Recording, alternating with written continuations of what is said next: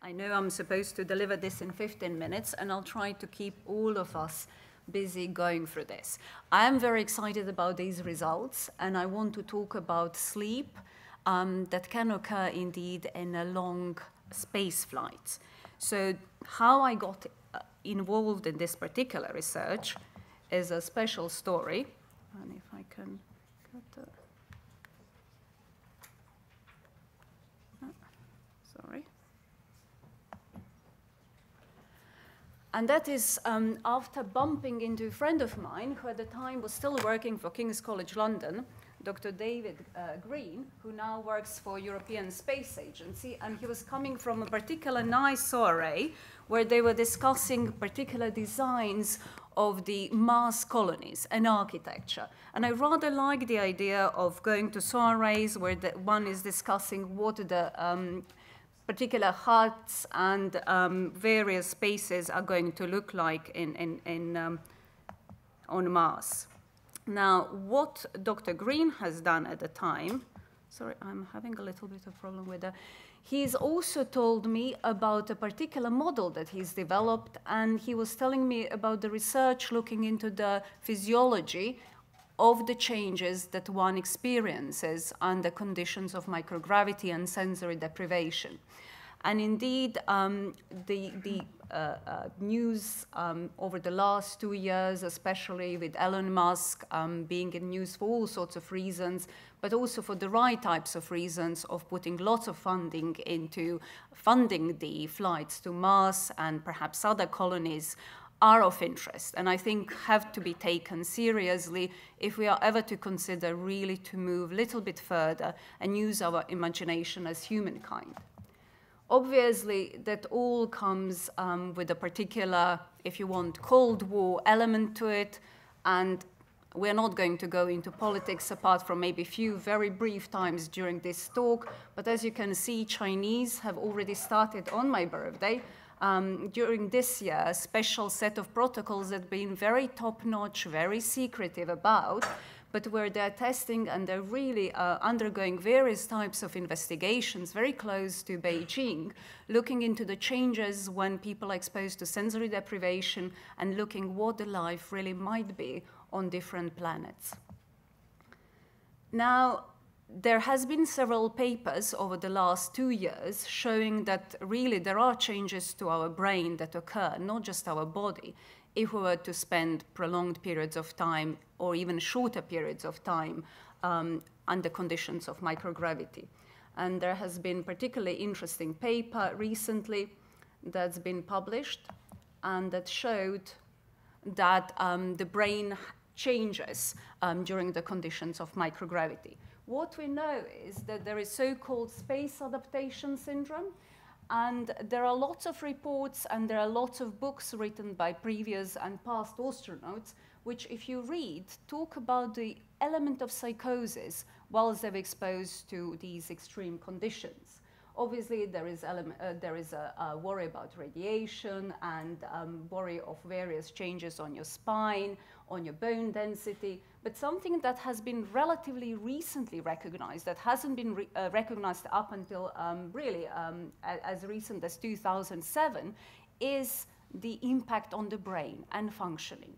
And in 2007, NASA astronaut Lisa Novak was charged with attempted murder shortly following her trip to International Space Station, which, after it was really looked properly into, resulted in a NASA Treat Act, which basically means that any interplanetary travel has to undergo proper governmental regulations, and that people who are going to undergoing or are astronauts have to be properly neuropsychiatrically and otherwise evaluated. So apart from these strange explanations of extra religious feelings, psychosis, breaker phenomenon, overview effect, hallucinations, as mentioned, we also have impacts on the brain. Now, what do we know at the moment about sleep in space? I think my colleagues prior to this talk have beautifully talked about the basic mechanisms and the state-of-the-art knowledge, and I'm not going to even try to emulate some of the talks that were presented. So here what you see, obviously just a sort of presentation of the various neuronal circuitries which we think correspond to various productions of the frequencies we see during the sleep stages. What we currently know from the very limited and very primitive studies of polysomnographies and EEGs done on the International Space Station is that in astronauts we could expect reduction in stage 3, so slow wave sleep, and there are slightly confusing reports regarding REM sleep. So there are some reports of increase and some reports in decrease. What is clear, there is increase in insomnia and in sleep fragmentation under the conditions of extreme physiological conditions. Now, what about space research at the moment? As you can imagine, it's hugely expensive, doing experiments on International Space Station, and colleagues of ours in United States, Professor Seisler and Laura Barger, have done some research as a part of Neurolab protocols, but majority of the work is really done using the Earth-bound models. And at the moment, and this is the last political point, there are two major models that we utilize. So there is obviously German model, which is in order to implicate the changes that you are supposedly undergoing during conditions of microgravity, uses rather prolonged procedures where participants have to be exposed to this 6 degrees head down tilt up to 60 days. And there is a slight sort of difference in as much that obviously the changes in particular in CNS are not exactly as they would be under the conditions of flight, but it's a very good cardiovascular mimicry. So rather prolonged, rather moderate, but prolonged torture, if you can imagine, for those participants. Now there is a Russian model. It's a model of so-called dry immersion. Participants can't really cope with it for any longer periods of time. It actually 1 week is probably far too long. It's several days. It's very poorly tolerated, but it's a quite good model for changes that are occurring in central nervous system. So take your pick. What would you particularly like amongst those two models? So what my colleague, Dr. David Green, when he was coming back from those soirees, was thinking that he really rather fancied sort of middle way, Goldilocks way, neither too cruel but quickly done with, neither perhaps not so cruel but prolonged. So he said there must be a model where we could do that, those type of changes, perhaps with slightly better, which is resembling Goldilocks, not too firm, not too soft, but just right.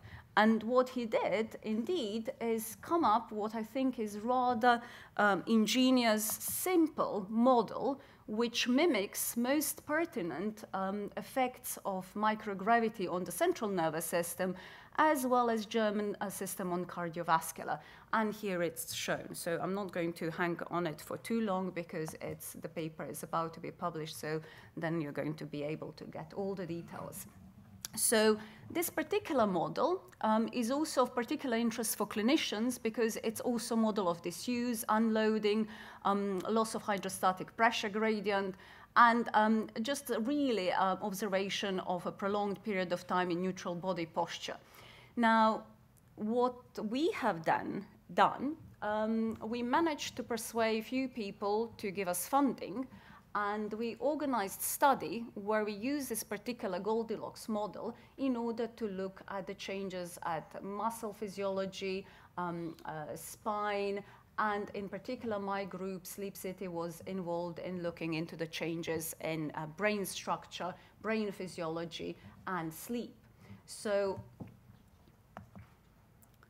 what we've done is slightly better presented here is over 7 days period, we investigated participants And what we did every day, we exposed them to quite a rigorous procedure. They had regular tests, cognitive tests in the morning, in the evening, emotional variability tests.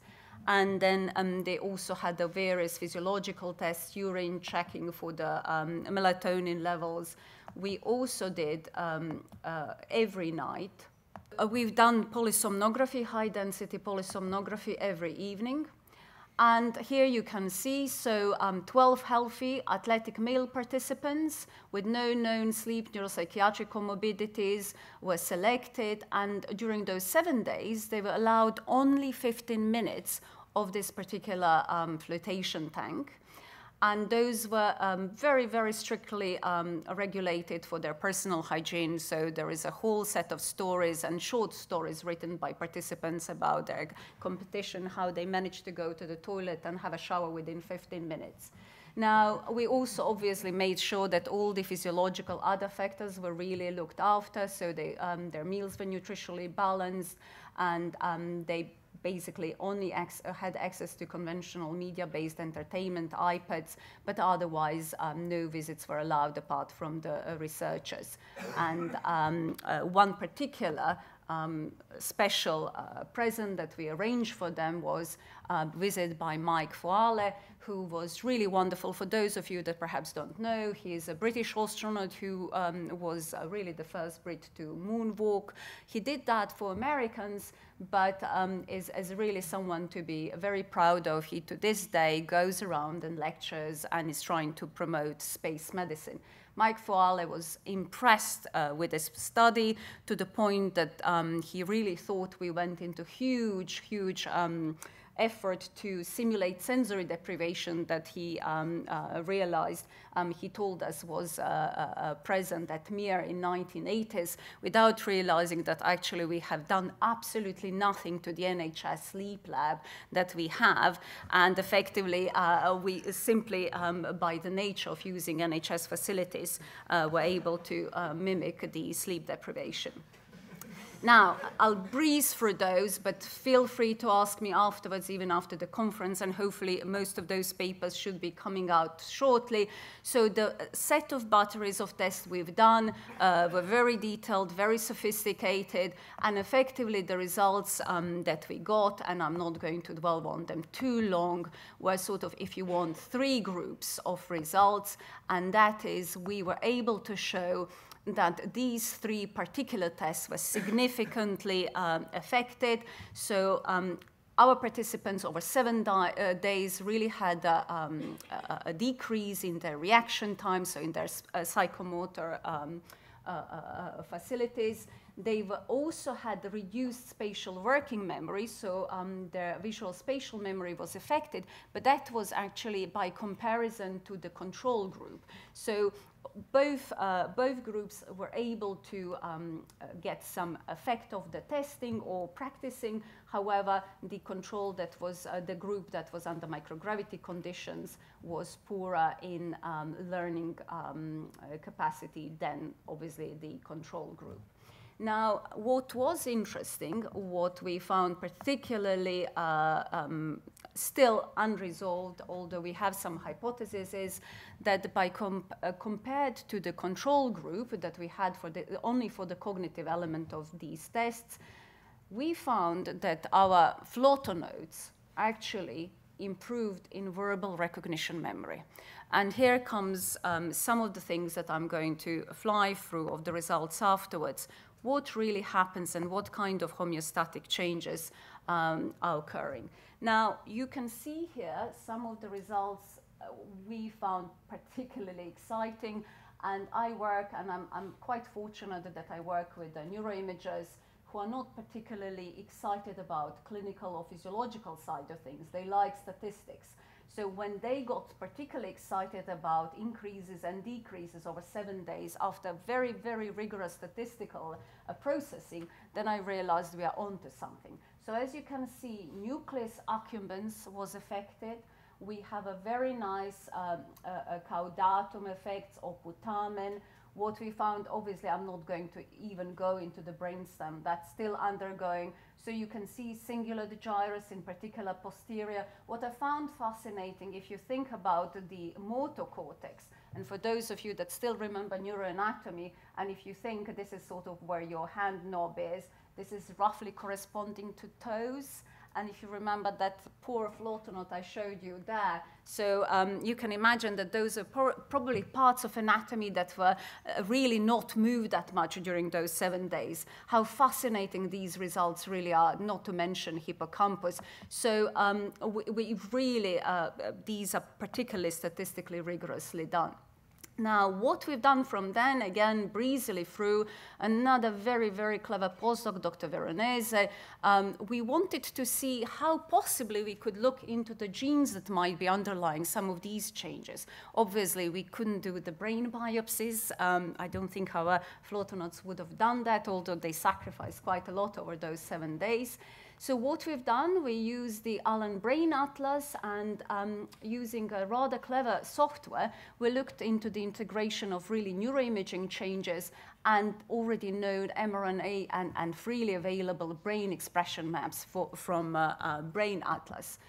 And what we found, having looked through myriad of tests, genes, neuroplasticity, neuroinflammation genes, 2 genes only came out significant, and that is neuroplastin gene and RASGRP1 gene. Now, again, you might have not heard about neuroplastin. I have 2 colleagues here from Croatia who are working on it. It's a really new hot kid on the block. There is a lot to be said about it in relation to IQ, synaptic plasticity, basically, any homeostatic change, any plastic change in brain seems to be connected with neuroplastin. Again, interestingly, neuroplastin has also been, as you've seen from the papers there, connected with a memory, and it seems that somehow influencing, switching it on and off, can erase memories. I'm not going to dwell on it too much. What I will say that the RASGRP1 gene, which I thought, what is this about, might be another very, very interesting finding from this study. So funnily enough, you've seen how much basal ganglia were affected. This particular gene is found to regulate a small molecule called RES, or RES gene, and protein that comes out of it, that regulates dopamine at the level of basal ganglia. And it's involved in a variety of neurodegenerative disorders, especially motor disorders. And I wonder how much this perhaps underlies some of the changes that we might be seeing in people, again, after the prolonged sleep deprivation or disuse and dysmobility when it comes to their moving, including what colleague just was talking about, sleep apnea. Now, we also showed a connection between basal ganglia changes and those 2 tests, which again point to the importance of the limbic basal ganglia.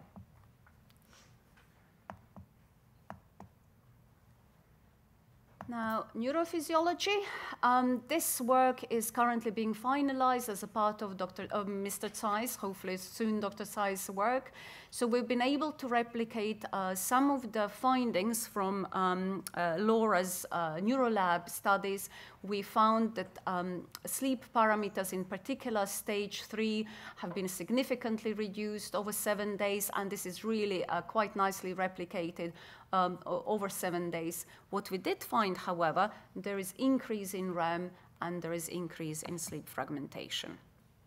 Again, work done by Dr. Gnoni showed that there are changes, local changes in slow wave activity, most significantly in REM and N3. And now something completely different, just for the end. So new postdoc started with a group, and he's a mathematician, and as we gave him the task to play with spectral analysis, he did that.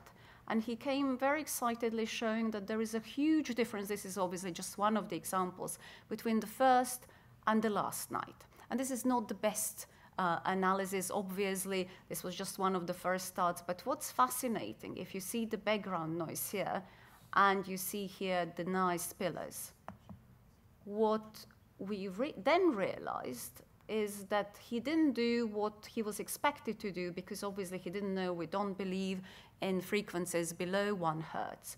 So effectively, just by serendipitously not doing what physiologically we would have done when we filter EEG, he's found out that there are huge differences between first and last night in, if you want, epsilon or under 1 hertz frequencies. Now, when we looked at the polysomnogram and when we looked at the spectral analysis, this is the example of the first night, we realized that these particular differences were in particular present during REM sleep. And when we looked into it slightly better, we realized that this is, again, really, really relating to the frequencies under 1 hertz. Now, what is that about? And I'm not going to say that I have the answer.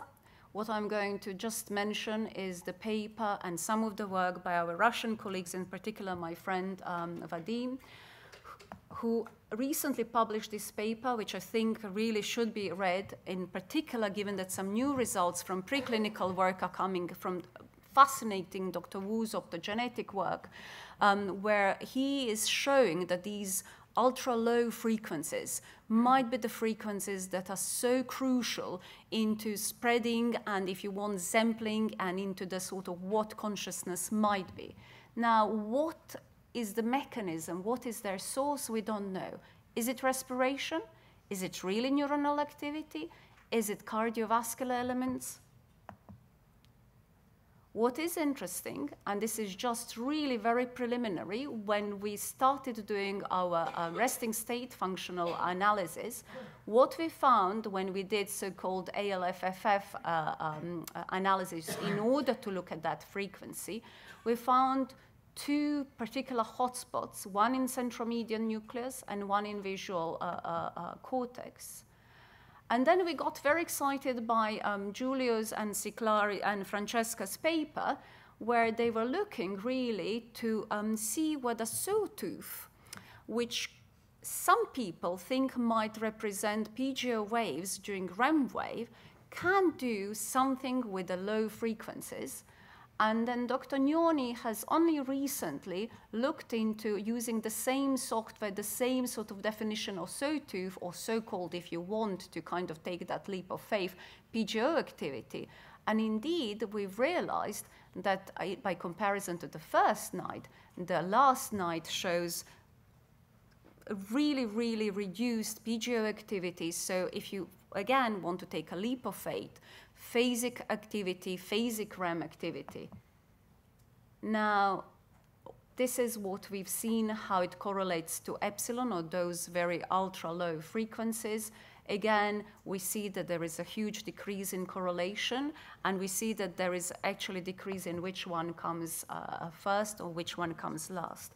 Now, as I say, this has been very, very brief, and there is yet a lot to come from this particular study, but I think what's quite obvious, this study aside, but looking into most of the studies that are coming within the last 2 years, is that brain is very plastic, and that even the smallest interference with the sleep and with the conditions under which sleep occurs, or indeed under which we are awake, makes changes and correlates to neuroanatomical changes. So thank you very much for your attention.